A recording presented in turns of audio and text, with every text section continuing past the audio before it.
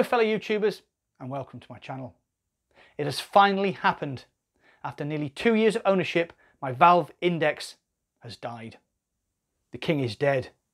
Long live the king. Let's get straight into it then, and remember, we're born to respawn.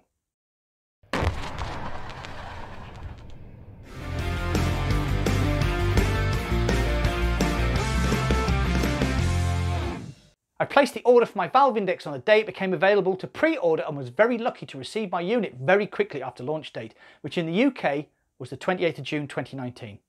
It has been an amazing piece of kit, a great screen, wide field of view, that experimental 140Hz refresh rate, industry-leading audio solution, and very comfortable to boot. I've put hundreds of hours into playing Onward, Project Cars 2, Half-Life Alyx, and have enjoyed every minute of owning this premium piece of kit. But it does have one weak point, as you will see.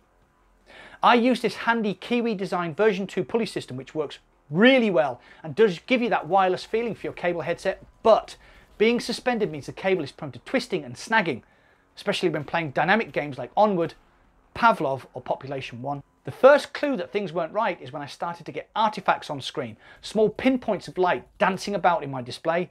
Unfortunately, I couldn't capture this using OBS, but have tried to simulate the effect here. Then, after years of twisting, turning and getting tangled, the cable finally failed.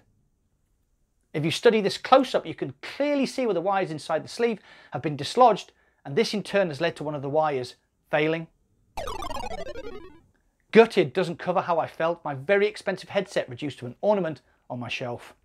So what could I do? I've had the headset for 23 months. Surely it wasn't still in warranty. I reached out to Steam support and I shall read the full correspondence to you right now. Me. The display in my Valve Index is showing artifacts, small drifting pins of light which are very noticeable in darker environments. I believe this is caused by the cable becoming twisted during everyday use, as this is the exact same problem that happened to my Oculus Rift CV1. I have included a picture of the cable showing the damage.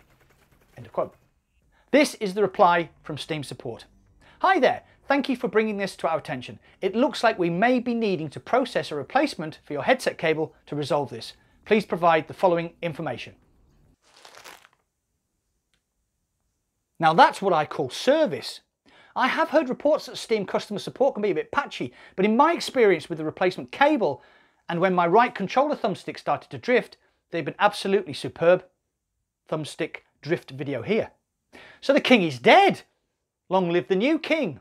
Installation of the new cable is a doddle. Remove the facial interface, unplug the cable, then this little mount pops up, and lastly, gently pry the black plastic clip off and voila, the cable is free, so just reverse what you did to install the new one.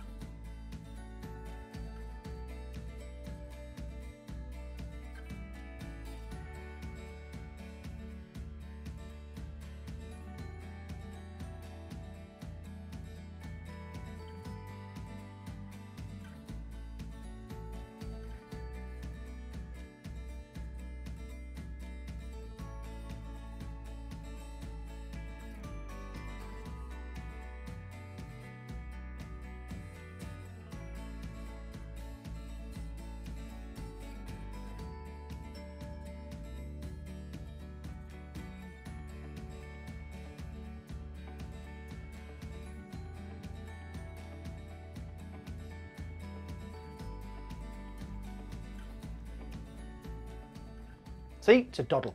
With the new cable installed, I finally realised that the Valve Index hadn't been running right for a while now. Along with artifacts, I would randomly get a grey screen appear during play.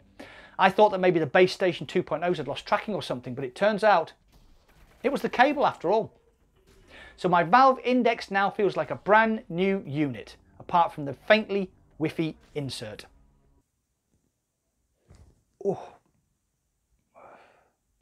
And is ready for another 2 years of perfectly tracked virtual reality mayhem. Or maybe a midlife refresh with the much rumoured wireless Valve Index upgrade.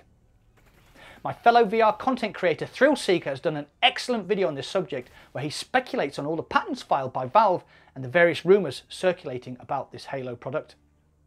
Once we're done here, go check out his video which I've linked in the description below. Has your Valve Index had the dreaded artifacts of doom? Has your experience with Steam support been as positive as mine? What do you think about the rumoured wireless valve index upgrade. You know the drill. Get involved and comment down below. Well, that's it for today. If you enjoyed this content, please hit that like button. The algorithm loves the likes. And maybe do all the other stuff popping up around me now.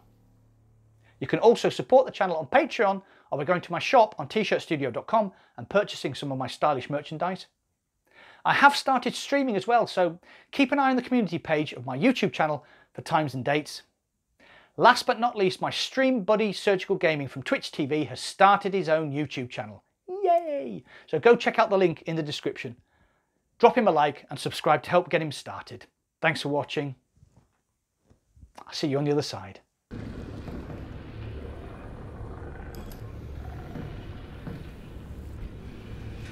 Oh, yeah.